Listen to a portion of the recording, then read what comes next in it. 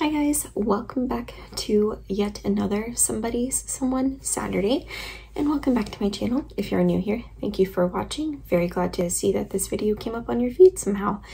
And if you are a returning subscriber, thank you again so much for subscribing and tuning in. But if you are new, don't forget to hit that like button and the subscribe, and I think there's a little bell that you're supposed to be able to turn on. Now I am in a different room, and if you can see the bed back here, I'm not sure if you can or not, but it's not made. I'm washing the sheets, so don't come for me for having an unmade bed. I am trying to do some organizing and cleaning, but I'm in a different room. And can we just talk about how much better the lighting is down here?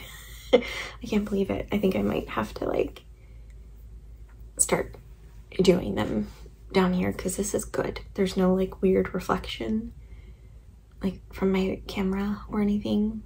And by the way, if you ever see me squint, I have an eye condition and I can't see sometimes very well. Yeah, so I have to have eye surgery, but that's like way in the hopefully not so distant future. But anyway, there's a lot that goes into it. But I can't, yeah, I have a weird eye condition. So if you ever see me squint, I can't see it. It's just kind of like me trying to actually like see what's going on because I can't see myself very well. I'm a little blurry.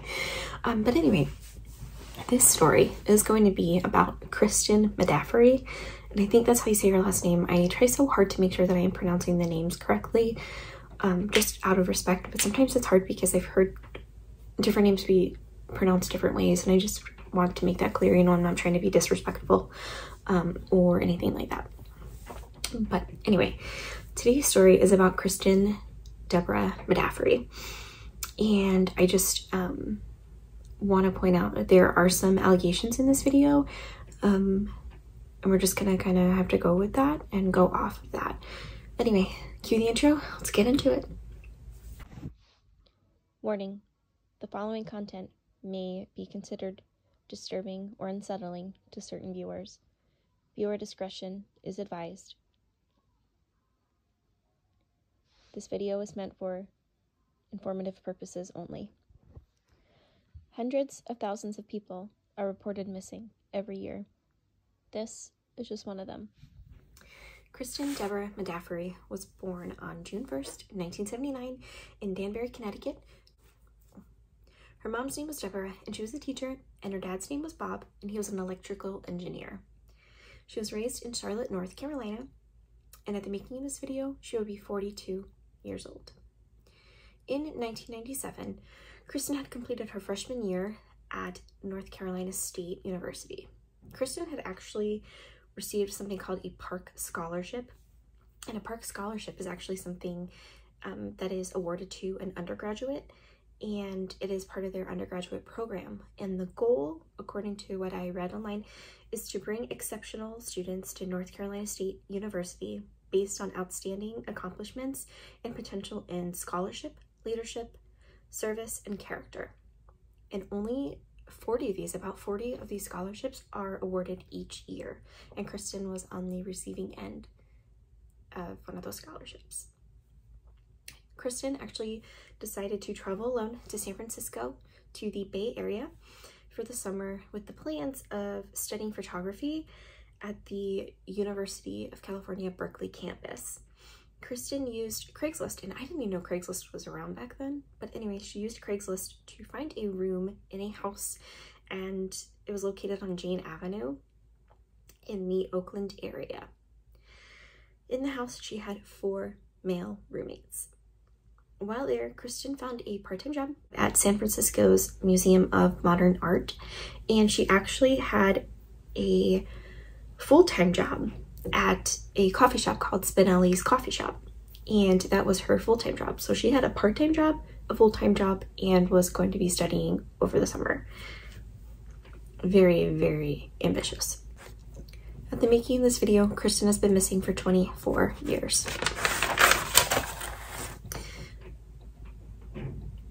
Three weeks after her 18th birthday on June 23rd, 1997, Kristen finished her shift at Spinelli's Coffee Shop around 3 p.m. According to coworkers, she mentioned wanting to visit Baker Beach the same afternoon to go to a party. 45 minutes after her shift ended, Kristen's co-workers from the coffee shop saw her with a blonde woman, and they were on the second floor of the Galleria where the coffee shop was located. In the 24 years that Kristen has been missing, the blonde woman has never been identified, nor has she come forward. There is video footage of Kristen taking money out of her bank, out of the ATM, or out of the teller that you actually have to speak with somebody with. I'm not sure which one, but there is video of Kristen with the blonde woman getting money out of her bank. June 24th was the first day at UC Berkeley. Kristen never showed, but she'd actually paid the $925 in tuition fees already to be able to join the class. So Kristen definitely intended on going to this class. She totally intended on taking this class. She also had a $400 check at Spinelli's coffee shop that went unpicked up. She never picked it up. So $400 was just sitting there at the coffee shop. A few days later, Kristen's dad Bob had actually called and left a voicemail on the home phone landline. One of her roommates called Bob back and said that Kristen actually never came home. None of the roommates had seen her since the night of June 23rd. They didn't bother to report her missing either. So maybe they just saw Kristen was just out having fun, making friends with people. On June 27th, Deborah and Bob Modafferi flew to the San Francisco Bay Area and reported Kristen missing to the Oakland Police Department. However, they did not start investigating Kristen's disappearance until Monday, June 30th. So they waited a few days after Kristen was reported missing to bother starting their investigation. I'm not sure why, but they did. Eventually, bloodhounds picked up Kristen's scent, and it led them to the Mini 38 Gary bus that was from a bus stop outside the Galleria. And it led them also to an area near the end of the bus route at Sutro Heights Park. Unfortunately, that's where it ended. It ended near the beach. Bob and Deborah found a newspaper called the Bay Guardian, actually, that was stuffed in a trash bin. And in the newspaper, there was an ad in the personals column, and it had been circled. Law enforcement officers weren't able to find out who placed the ad, and there's nothing to indicate that Kristen had in fact responded to the ad. However, the ad did read, "Friends, female seeking friends to share activities who enjoy music, photography, working out, walks, coffee, or simply the beach, exploring the Bay Area. Call me." Fast forward to a few weeks later, on July 10th, 1997, a man by the name of John Onoma called a station named KGO-TV and told them that Kristen was murdered and that her body had actually been gotten disposed of under a wooden bridge near Point Reyes. John lived near the Galleria, and further investigation into him actually revealed allegations that John had actually lied to the police because he thought that two women that worked with his girlfriend were trying to get her fired. They were having a lot of drama in the workplace, and he thought that these two women were purposely seeking out his girlfriend to get her fired from her job. So in return, John called this station and made up this lie that these two women actually had something to do with it, that they disposed of Kristen, that they hurt her. They were trying to, he really thought that they were trying to get his girlfriend fired from her job at the YMCA. John also denied ever meeting Kristen. Nonetheless, John's apartment was searched and they found quite a bit of blood. However, through DNA testing, it was revealed that it was not human blood, but that of a cat. Law enforcement officers also discovered that John had placed a personal ad for women in the area and actually coerced them into some type of type of behavior. They found this out because the women, he had apparently been harassed by him because of work-related problems. And they didn't know, like I said at first, they didn't know that it was him that called in and said all these things, but then they found out that it was him. There was a woman who made the call, and he admitted to another female that he said he knew for John had allegedly abused her. So there was a woman that came forward and said that John allegedly abused her.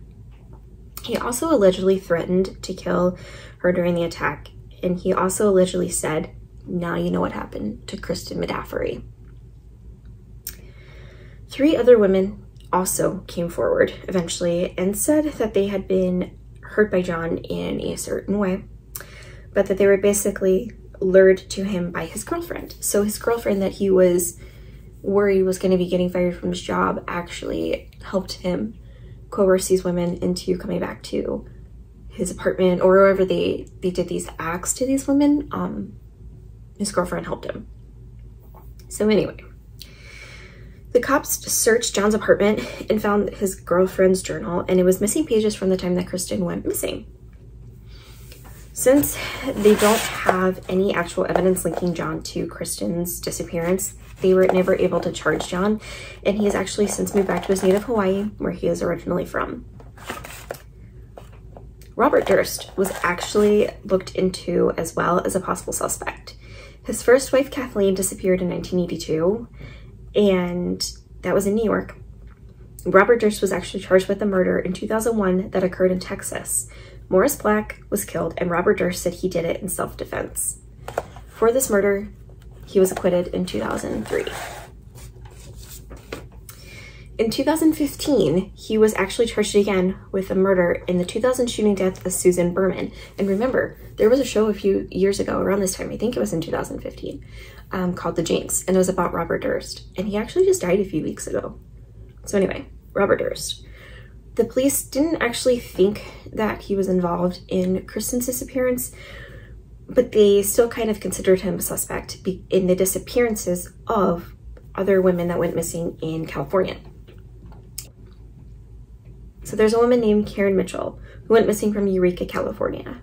So I'm not sure the distance between San Francisco and Eureka, but just like with my Michaela Garrick video, they thought maybe the man that hurt and took JC Dugard had something to do with Michaela's disappearance because they were all in the same area in California. So anyway, he was also a suspect in the disappearance of a woman named Lynn Schultz from Middlesbrough, Vermont in 1971. Robert and Kathleen, his wife at the time, were owners of a health food store, and Lynn had actually visited the store the day that she went missing. In 2000, Kristen's Act was signed into law by then President Bill Clinton. Since April of 2001, Kristen's Law has been able to assist law enforcement officers and their families of missing people for those over the age of 17, because the Amber Alerts are for children, and then you have Silver Alerts for at-risk seniors. So there's something also for people over the age of 17. They also authorized $1 million per year to support organizations, including the National Center for Missing Adults. Unfortunately, their federal funding ran out in 2005. They have continued, however, with their volunteer efforts to help missing people and their families over the age of 17. Kristen's case has been shown on things like America's Most Wanted and Unsolved Mysteries, so her story has been talked about quite a bit. Kristen Modafferi was 18 years old when she disappeared and was last seen wearing a black Spinelli's t-shirt, a long-sleeved dark blue plaid flannel shirt with tan pants. She could have also been wearing a pair of fly London sneakers, and the laces were tied in the front and the back behind the heel. There was also an imprint on the fly of each of the soles. She was carrying a green JanSport backpack at the time, and it had a black mesh pocket and 2 library books inside the bag. Kristen Modafferi is 5 feet 8 inches tall and weighs around 140 pounds. Kristen has dark brown hair and brown eyes and dimples in her cheeks. Kristen is considered endangered missing. If you have any information regarding Kristen Modafferi's disappearance, please feel free to reach out to your local law enforcement agency. I'm sure they could help you, the FBI, and also the Oakland Police Department at 510-238-3641. No matter what you think, please keep Kristen and her family in your thoughts. And if you are a praying person, in your prayers. At the end of the day, we are all somebody's someone. I would like to know what you think, of course, but please remain respectful in the comments. One thing I will not tolerate is disrespect in the comments when we're dealing with missing persons. Like I said, we are all somebody's someone at the end of the day. Thank you for watching.